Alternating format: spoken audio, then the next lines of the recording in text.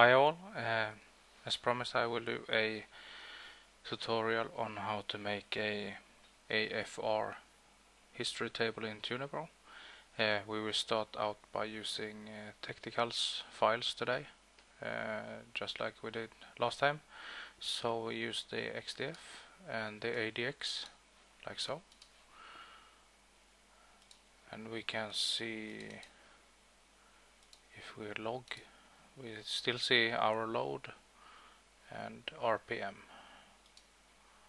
and our ECU is fetching data from the correct address corresponding to the logged values. So this is all good. Sorry. So we go into edit ADX and go into history tables, add new item, and we will call it AFR history, like so. Copy, paste. We want to use a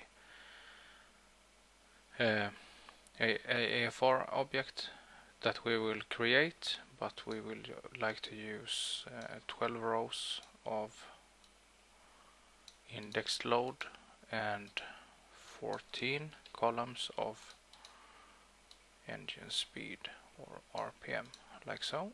So we have our columns and we have our rows, and now we just need a output object. I will show you how to make such an object. We go here and add new item. I will call mine just LCet, like so. Copy, paste. Our range is from 7 to 23 AFR, something like that. And we wish to use the O2,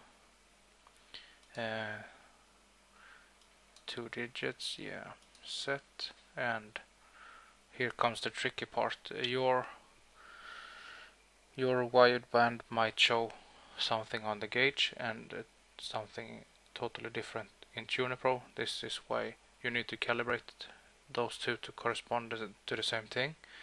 And the LC1, the Innovate, uses a range from 22.39 to a lower range of 7.35. That makes a total range of 15 AFR points. So we need a high point, low point, total range of 8-bit values, and this is also our 8-bit value. So these are indexed by each other, and we want to raise the floor, so to speak, with the lowest possible number, which is 0. So if it reaches 0, we have 7.35. This last number is a offset number. So if the gauge shows 15.7, I want it to show 15.7 in TunerPro 2, so I offset that value by the error, so to speak. So I will use this one as a example. So let's paste. Okay. Now we have a value that we are going to use. Go back to our history and select that value. LC1. Okay, save as. Let's call it B LC1, like so. Save. Then I will show you how to edit the X and Y axis on the AFR table in a much faster way than to manually edit in TunerPro. This is a quick and dirty method. Okay, I need to open those two. So let's take the LC1, like so. And I also need the XDF for the axis. Okay, so we can find our AFR history right away, rows and columns, but we need to find our stock load. I think is what we called it. So now we need our our column values, which are the RPM. So I will do a copy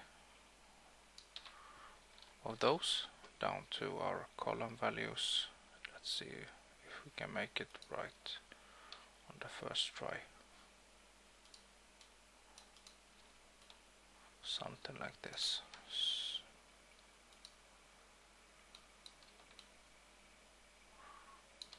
I extend the paste area since I don't want the decimal places, and paste, and check that the quotation marks are in the beginning and in the end, and we have an equal sign. Yep. And then we take our row values or load. You want to copy a area that's not into the equal sign, since you might paste it in the equal sign also. So you do a block mark like so and paste. It looks pretty okay. Sorry. When we save this one now, and go back to TunerPro and drop it and go into the editor and click save, it reformats the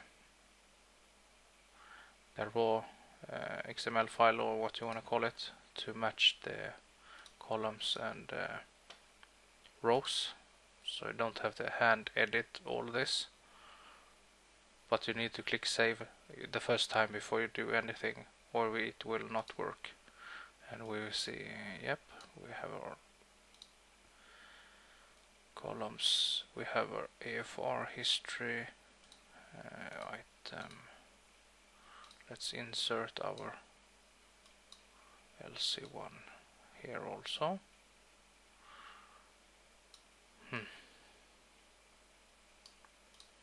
I tried Technical's LC1 before, but it didn't work like supposed to.